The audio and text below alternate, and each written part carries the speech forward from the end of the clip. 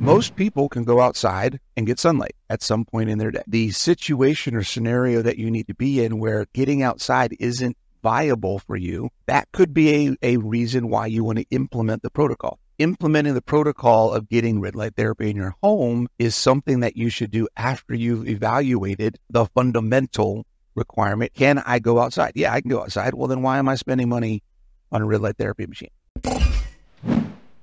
Hey there, I wanted to let you know about my latest book, Body Confident, that's coming out in September 2024.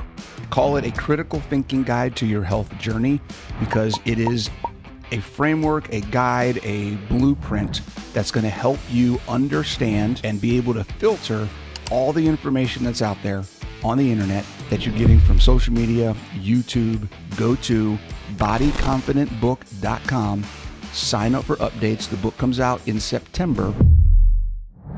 What's up, everybody? It's Bronson here. Did you ever wonder why you're struggling, why you're stuck, why you're frustrated all the time with your journey, with the things that you're trying to do in order to move forward in your health? Many of the clients that I work with come to me after years and years of trying dozens of different things, and none of them work for very long. They see some initial progress, and then over time, things start just not working anymore. They find a goal, they work towards that goal, they reach that goal, and then they realize, wait, maybe that goal wasn't the thing. Maybe there's something else I need to do. Oh, there's something else in my life I don't want. Or there's a capability or level of physical function or health that I'm trying to get to, that goal was nice, but it didn't get me to that next level. The reason that happens for most people is because we get confused because there's so much information out there. There's such a focus on various different things that solve specific problems, and we're missing the concept, we're missing the idea that most of our problems aren't specific. Most of our problems are foundational. Most of the problems that you have and the things you're trying to improve in your life, your health, your fitness, your quality of life, your physical freedom and independence, are broad strokes, not fine print. The things that we focus on, the things that sell in the marketplace, are protocols and optimization techniques that are being presented in a way to make people think that they are required for health. That is not the case. I would say this is completely my opinion, completely my evaluation of where we are in the marketplace today, but I'd say 85 to 90% of most of the information, 85 to 90% of the products and services and things that are out there for you to buy or follow or believe are tools that may fit in a toolbox, but they are not the common tools that everyone needs. If I'm going to build a house, I need a hammer, I need a screwdriver. Every house, you're going to need that. I may not need some special tool that's going to cut wood in a certain way or dig a hole in a certain way or connect these two pieces of wood in a certain way or attach the siding to the house in a certain way or wire something specifically in a certain way.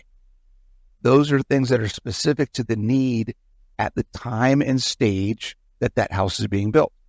I don't need to start the process with those tools. I need to start the process with the basics. I need a saw. Many of us are looking for those specialized tools, and we're forgetting that we haven't finished building the house or that the house is in disarray or disrepair, and we need those basic tools to get it back in shape. And what we're talking about is principles over protocols. This is one of the biggest reasons why I'm writing my book. This is one of the biggest questions that I get is, how do I know what's the right thing for me to do? What is the best way for X? What is the best thing for Y? What is the best whatever? I wish we could remove this whole concept of there being a best out of our mindset and out of our vernacular. There is no best. There is what is effective.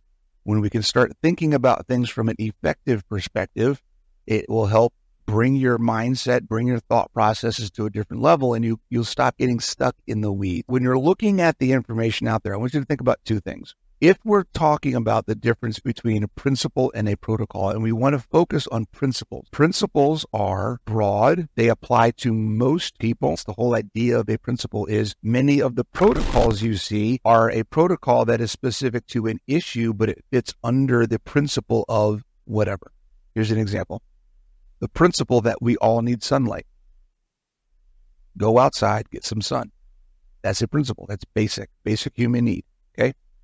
The protocol of get yourself a red light therapy device and put it in your home is a protocol. That is not getting a red light therapy device in your house. Getting red light in your house is not a principle. It is not a requirement. Okay.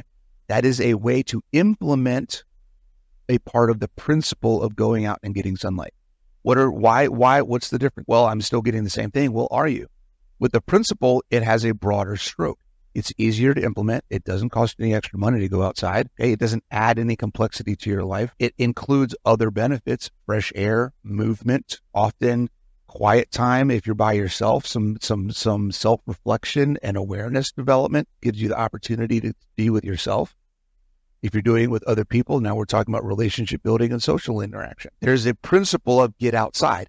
It has a whole bunch of benefits. The protocol of get yourself a red light and put it in your house is specific as one thing, right? One impact, one effect that it is applying to your journey. That's how you know the difference. Protocols are specific. They usually add complexity or cost to your routine or your life, and they only apply in specific situations. Most people can go outside and get sunlight at some point in their day. The situation or scenario that you need to be in where getting outside isn't viable for you, okay, and it's not as effective, that could be a reason why you want to implement the protocol. Implementing the protocol of getting red light therapy in your home is something that you should do after you've evaluated the fundamental requirement and can you meet that? Can I go outside? Yeah, I can go outside. Well, then why am I spending money on a red light therapy machine? Now, I'm not saying there's anything wrong with the red light therapy. It's a tool, just like all protocols are tools. It's a matter of where your focus is. If you're focused on buying all the tools and you have a complete tool shed, but you're not using the basic ones most of the time, you're kind of missing the point. You spend a lot of money. You got all these tools that most of them aren't helping you and you're not using properly. And they're not as effective. Using the special tools are only going to be beneficial when building that house if you've used the foundational tools properly to begin with. And that's one of the things I want you to understand. Protocols have specific uses, specific use cases, and they only work if you've already done or are doing the foundational things to meet the basic principles of human function. The second thing I want you to think about when you're considering principles over protocols, are you spending a lot of time doing a lot of different things, or are you focused on the 1, 2, or 3 things that are the basic things that everybody needs? So if you're thinking about how can I do X, Y, or Z, and now I have to start doing all of these other things. I have to change my schedule. I have to start doing specific things on a specific schedule. Okay, that's a protocol. If it's something simple, like let's say I need to increase protein, prioritize protein is a principle. There's no rules that go with how you do that. There's a dozen different ways you can prioritize protein. You can eat more protein in a day. You can add a little bit to a meal. You can add a little bit to every meal. You can eat your protein on your plate first. What works for you? What is the thought process you go through, and what does that mean to you? That's what you do. As opposed to PSMF. I'm going to start doing the PSMF protocol.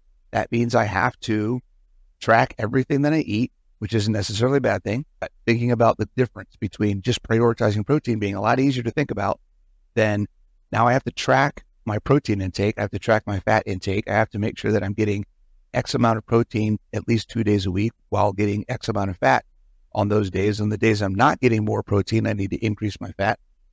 How is that timing with my workout? How do I have to readjust my schedule for food prep, right? There's a handful of things that you have to add to your thought process, add to your schedule, add to your routine in order to meet the requirements of the protocol.